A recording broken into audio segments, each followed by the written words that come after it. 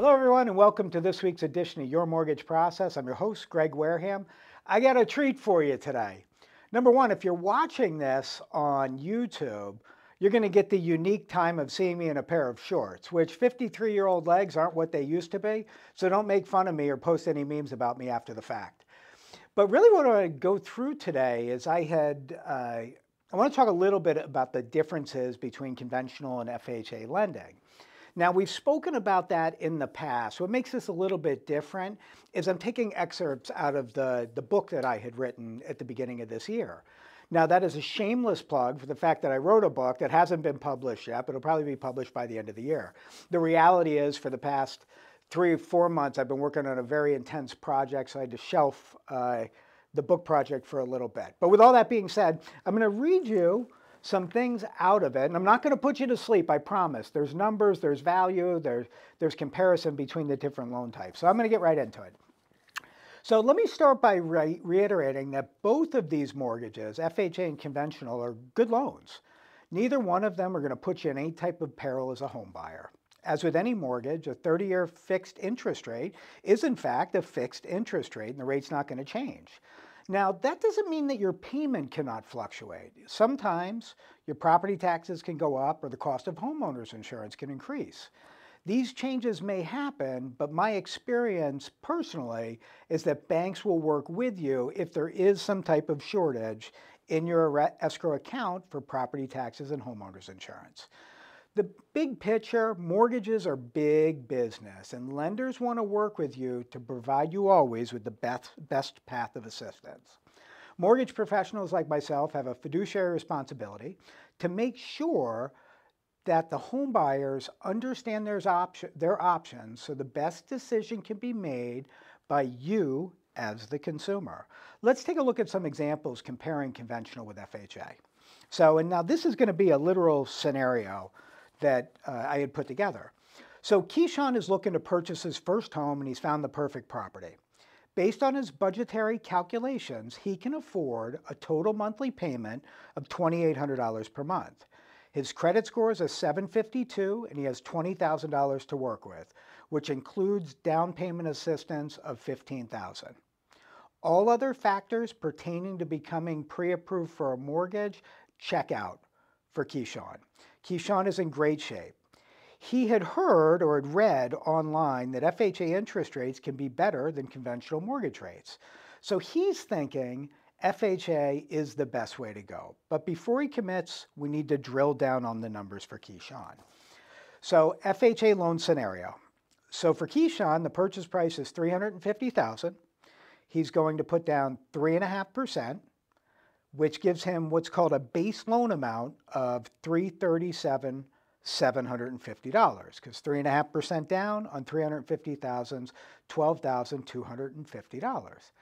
Now, there's also a cost for FHA mortgages that is called an upfront mortgage insurance premium that equals 1.75% of that base loan amount. In this situation, that cost is $5,910, which gives Keyshawn a final loan amount of $343,660. So it's $343,660. We're going to use an estimated interest rate of 7%, and that's not indicative of where the market is today. I'm just using it as an example. Keyshawn would have a monthly principal and interest payment of $2,287. So that's taking that final loan amount of $343,660, 7% interest rate over 30 years, $2,287 is his monthly principal and interest.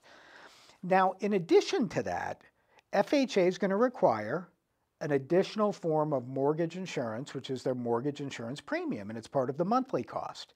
It's 0.55 of 1%, which equals $158 per month. His property taxes are $3,000 a year, which is $250 a month.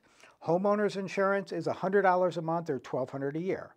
When you add those numbers up, principal, interest, property taxes, homeowners, and the mortgage insurance premium, the total monthly payment for Keyshawn would be $2,795. Now, that's pretty good. The numbers fit into his budget. So we knew his budget was $2,800 and it's coming in just slightly under $2,800 at $2,795. But let's take a look at the conventional. So in the conventional example, the purchase price is still $350,000. We would still have them put down 3.5%. You can do that as Keyshawn is a first-time home buyer. Conventional mortgage is still $12,250 as a down payment. Gives him that base loan amount of $337,750. Now, because it's a conventional mortgage, Keyshawn does not have to pay that upfront mortgage insurance premium, which is about $5,900. So we're not financing that into his loan. As a result, his final loan amount is $337,750, just like it was on the FHA base loan amount. Now, let me be clear. The final loan amount for FHA was $543,660, and the final loan amount for conventional was $337,500. That's a fundamental difference between the two programs. Conventional doesn't have that upfront mortgage insurance premium. However, what we found out is Keyshawn's interest rate is higher than it was on FHA. FHA was 7%, on conventional was 7.25%, so slightly higher. That gave him a monthly principal and interest payment of $2,302. Now, the other thing that I do want to point out is I'm going to use the mortgage insurance premium for FHA was $158 per month. I'm going to use that same factor for the conventional loan to just compare apples to apples. So I'm going to keep it at $158. The reality is Keyshawn, depending on the mortgage insurance company that we went with, may actually have a lower cost of monthly mortgage insurance or private mortgage insurance when you compare FHA versus conventional. I hope that makes sense. But we're going to use the $158 a month. Property taxes remain at $250 a month, and homeowners insurance stays at $100 a month. That gives them a total monthly payment of $2,810. So what's the difference, right? On the FHA mortgage, the payment was cheaper. So the payment was less expensive at $2,795, and it was $2,810 for conventional, $15 difference. Well, so what loan is better for Keyshawn? On the conventional loan, again, the payment's $15 more per month, all of which is interest and potentially tax deductible because his interest rate's higher.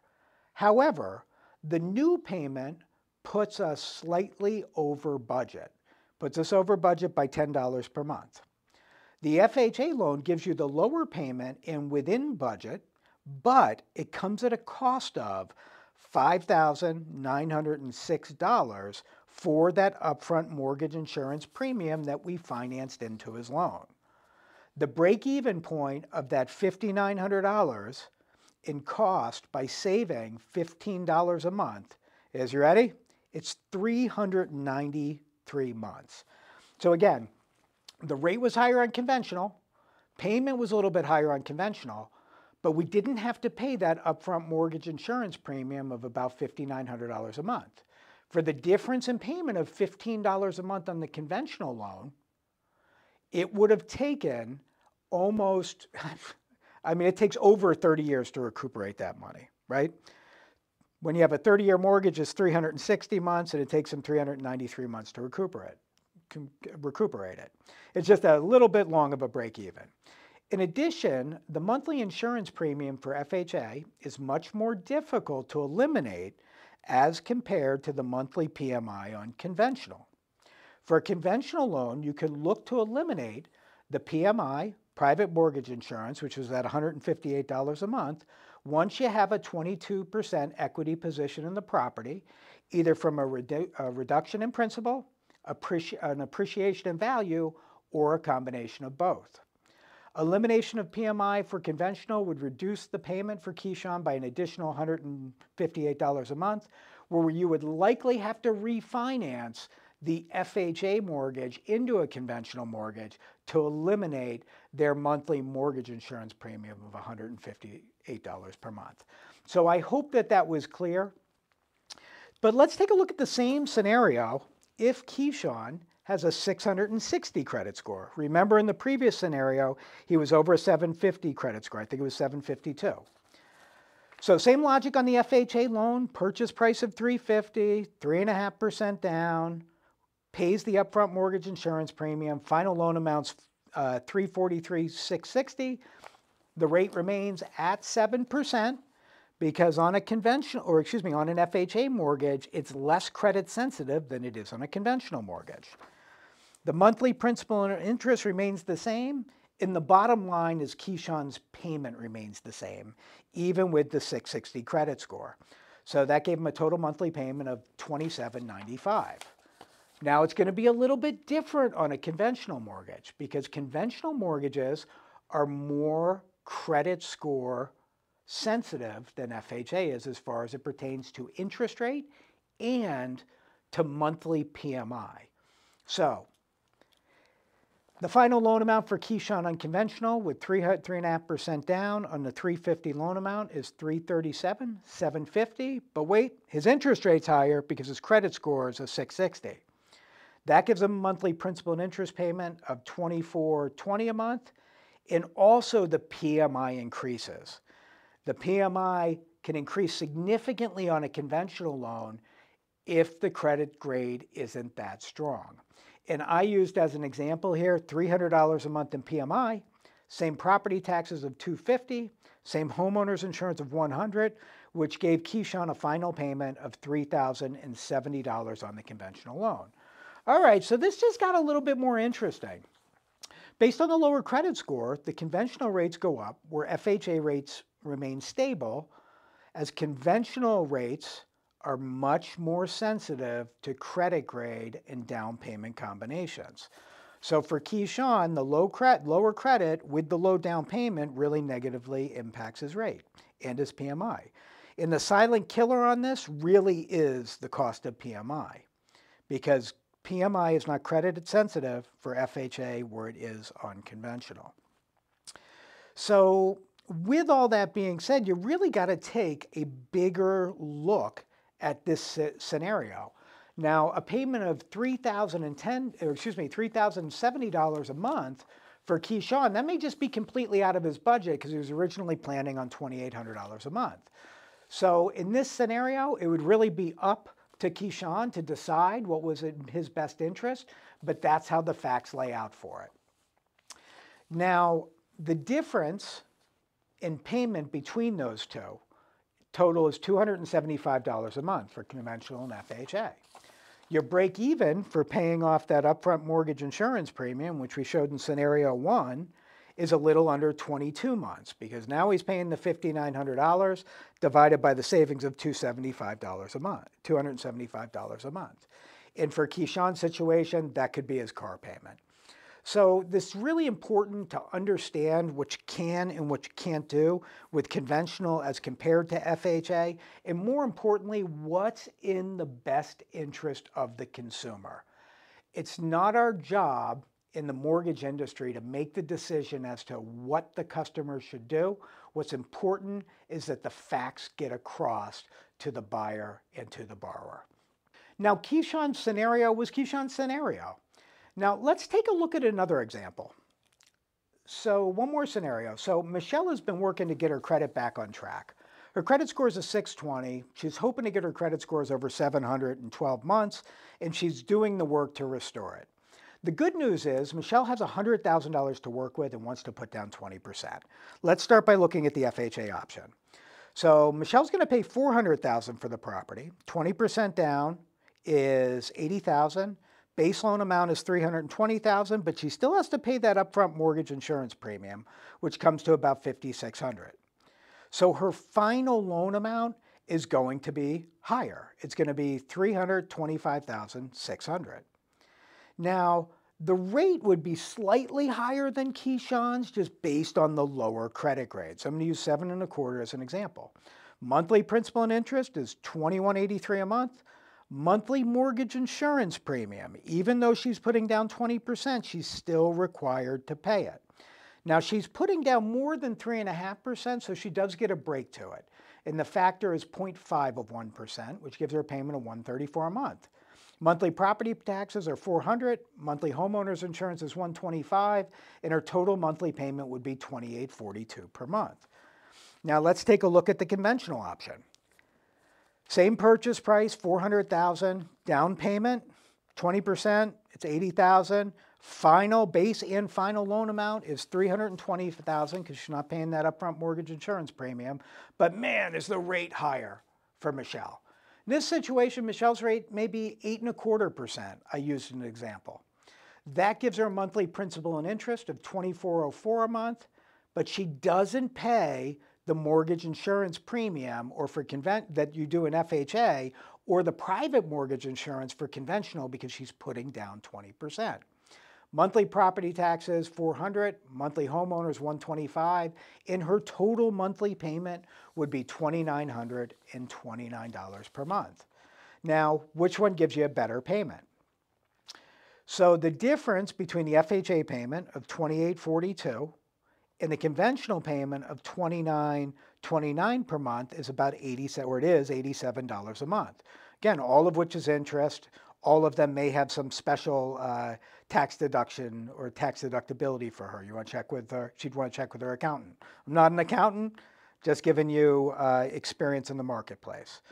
Now, for Michelle, it's clear the payment's better, but for FHA, she's still paying that $5,600 in upfront mortgage insurance. And as a result of doing conventional versus FHA, the payment would be $87 more per month. So she would recuperate that money in 64 months. That's taking $5,600 in that cost, divided by the $87 increase in the conventional payment, recovers it in 64 months, a little over 5 years. If Michelle's long-term plan is to refinance in 12 months because she's improving her credit, she would never recoup that $5,600 cost, obviously. Michelle in this situation would have to strongly consider biting the bullet on a higher interest rate for the shorter term. And this is a really good example of mortgage lending not just being about the interest rate. You need to evaluate the situation given your short-term and long-term goals in order to make the best overall decision for your specific situation.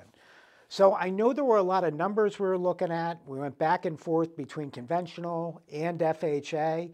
If you need any further clarification or you want to look at your individual example, you have a customer that's an individual example, just reach out to me, greg@yourmortgageprocess.com.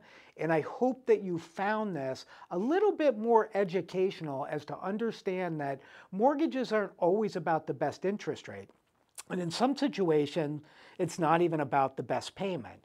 It's about what the short-term and long-term objective is of the person purchasing the property. So as always, I thank you for listening or watching the show, and we look forward to catching up with you next week. Bye, guys.